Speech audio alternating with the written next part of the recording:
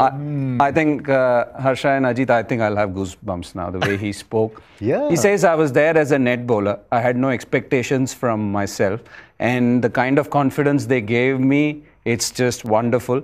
And I just decided that I'll stick to what I know best rather than trying too many things. Yes, there are lengths to be bowled over here, but I decided to stick with my cutters and things like that. And that's about it. And I asked him about him maintaining that, being so calm, whether he gets hit. He says, I've never been aggressive. The way he said it, I've never been aggressive. I don't think I can ever be aggressive. All I can do is just smile and be the way I am.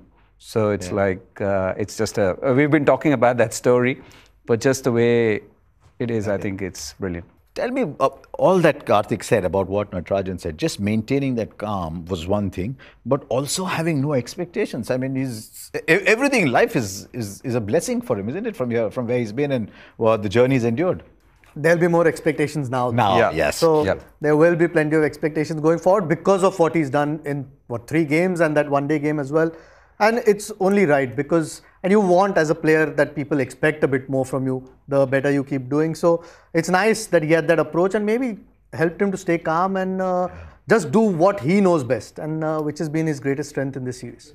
It's just a beautiful feeling. I'm seriously, I feel like crying right now, the way he, just that smile, Harsha, and just whatever he's gone through in life, to do what he's doing, I think it's just outstanding.